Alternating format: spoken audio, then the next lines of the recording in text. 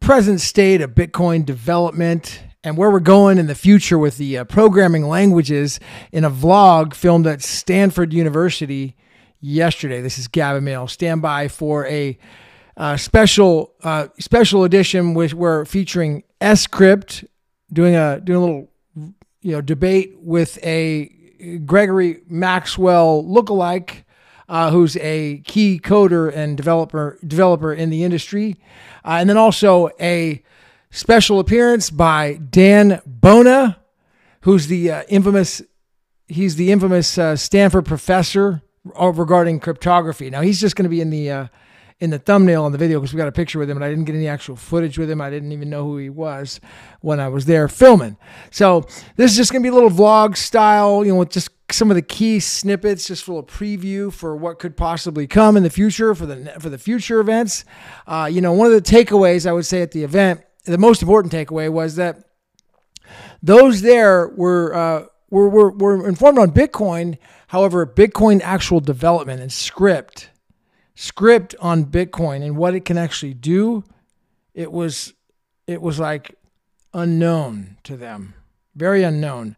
They found the presenter Matthew. We found an article written by none other than Xiaowei Liu at sCrypt about OpCAT and the development of Bitcoin sCrypt on Bitcoin in comparison to Ethereum. And so it's rather in its infancy. The opportunity is massive. So I'm just putting this video out there to hopefully raise awareness. People can get more familiar with what could potentially happen with this Bitcoin development in the space. So it's and right now, basically the difference is that you've got the big block Bitcoins. They are opening up all of the hash functions on the base layer, so where the opcodes are enabled. Now the small block Bitcoin, the BTC version, they've disabled most of the opcodes. And so the argument is, or I guess the proposition, the hope in attending a conference like this is that the Bitcoin core developers would see something like this, and then they would enable what's called OpCAT. OpCAT is going to, according to sCrypt, that will allow enough functionality to create smart contracts and do most of the cool contract things on the small block version of Bitcoin. It's not going to replace by fee and SegWit. It's not going to change that stuff, but at least it will give a taste of what could potentially happen with the small block version of Bitcoin. So don't forget to check out Gorilla Pool. This is not sponsored by them, but I got their shirt on right now. Shout out to my man Kurt. Mine about it, Gorilla Pool. And all right, stay tuned for the rest of the video, and you can see the vlog. I'll see you at the top. Gregory Maxwell. But before mempool full RPF, someone could deny the service that they could spend this, anyone can spend output, but with the existing key rate to prevent other people from bumping it. If I recall correctly.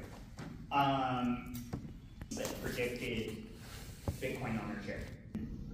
There's kind of been some slow and steady development over this. Yeah, that's just Lampard signatures. I mean, it's slow but super quantum resistant. Because then you leak the private key instead of just leak the 1 bit or 2 bits. The prover doesn't have to use a fixed nonce, so the prover would have to be forced to prove they use a fixed nonce, which would require an additional pay for it. Yeah, if you do it, I'm talking about you can even slash it if you have OpCAT. You can slash it in the script because you can parse the R part and from the signature. You can compare. Say, hey, if it's 2 signatures, they're different, but the R part is the same. Oh, cool. You want to talk about it? Oh, I mean, if you can, I mean. Can you summarize can you summarize this one? Yeah, people talk about this Merkle tree idea because Merkle tree shows up everywhere, right? Block headers, SVBV proofs, but a lot of times it's about hash things and then concatenate them together, right? Or even you can do a stack proof. So for my work, I think people talk about a lot of the ideas, but for me, I'm like a coder, so I just want to code it up. So we have this high-level language based on TypeScript. So you don't have to write esoteric script because I don't know about you, but I don't like, I cannot reason about script because it's too complicated.